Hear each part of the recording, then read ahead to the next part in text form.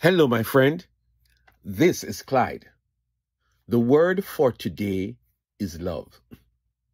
There is the church and there is the church. One is the bride of Christ, the called out body of believers, the universal church. I'm talking about that entity, that organization that Jesus spoke of when he said, I will build my church on the rock himself, and declared that the gates of hell shall not prevail against it. Pause here for one moment.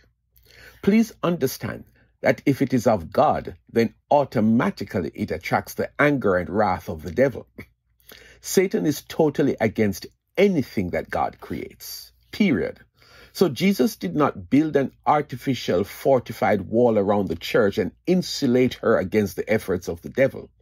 Rather, Jesus provides such a defense that no weapon that is formed against the church will prosper.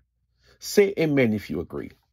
When Jesus said the gates of hell will not prevail against it, he was talking about himself, the sure foundation of the church. In other words, when Satan attempts to tempt the body of believers, he is foolishly attacking the foundation of the church. Let me state that another way. There is a family of however many children and parents. Dad and mom have a policy, ironclad policy, that if anyone attempts to harm their children, they have messed with the family and the parents are coming to get you. That is Jesus.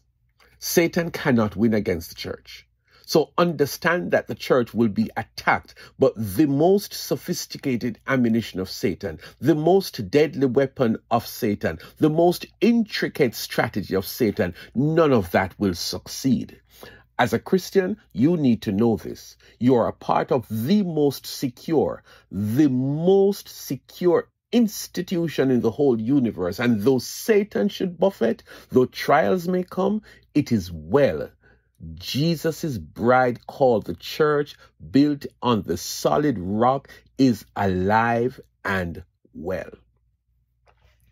So now let us visit the other church, the local church of which you are a part, the church that meets somewhere every week or several times a week. We are talking of the community of believers that have come together in the wider community, identify themselves as a church with a pastor or a priest as the head. You know what I'm talking about. Well, let us talk about the church that you attend. That church is made up of human beings.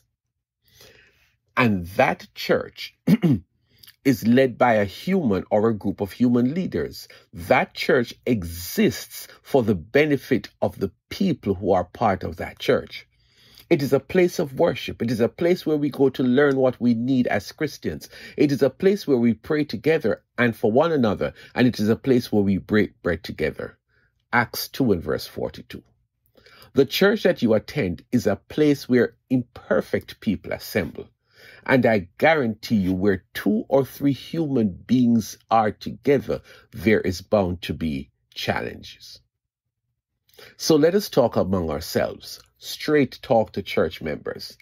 Come with me to Romans 12 verses 9 to 21, and I have divided it into 3 segments for purposes of our conversation. Part 1. Love each other. Love must be sincere. Hate what is evil. Cling to what is good. Be devoted to one another in love. Honor one another above yourselves. Never be lacking in zeal, but keep your spiritual fervor serving the Lord. Be joyful in hope, patient in affliction, faithful in prayer. Share with the Lord's people who are in need. Practice hospitality. Romans 12, verses 9 to 13. It is easy to say, but it is hard to do. You know there are some people in your church that it is hard to love. These are people who offend you, who do things every now and then that are not nice. I know what you're talking about. And the word of God says to us today, love them just the same. Jesus said that when you love each other, you are preaching a loud message to the world that we are the disciples of Christ. John 13, verses 34-35. Part 2. Love them regardless. Bless those who persecute you. Bless and do not curse. Rejoice with those who rejoice. Mourn with those who mourn. Live in harmony with one another. Do not be proud, but be willing to associate with people of low position. Do not be conceited.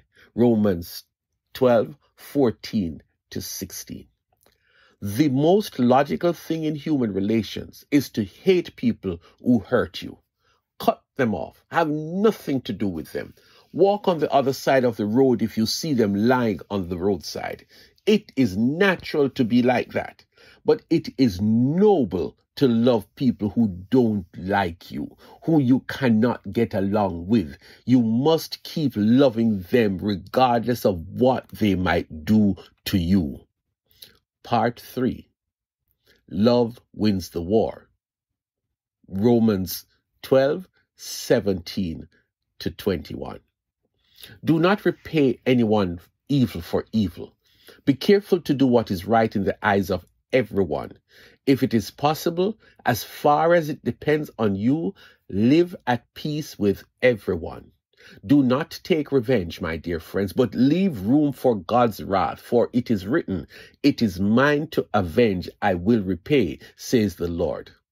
On the contrary, if your enemy is hungry, feed him. If he is thirsty, give him something to drink. In doing this, you will heap burning coals on his head. Do not be overcome by evil, but overcome evil with good. I know it hurts when you experience the painful things that your brothers and sisters in church can do to you, the backstabbing, the malice, the anger, the avoidance when they see you. Jesus says, love your brother and sister unconditionally. If they hurt you, love them. If they cause you to cry, love them. If they do not help you in times of your need, love them. To love them is to not do to them what they do to you. Instead, love them.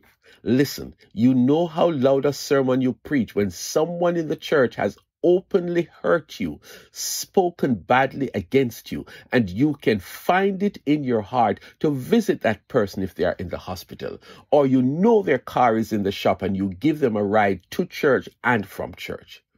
You think I know that is tough? But guess what? Jesus knows too, and still he says, love them. Don't ever stop loving them. Cry beyond closed doors about what they have done to you, but emerge with love in your heart, sincere love. Pray for them, forgive them, and keep on loving them. And when you do, you are defeating Satan. I leave this scripture with you. Above all, love each other deeply, because love covers a multitude of sins. 1 Peter 4 and verse 8.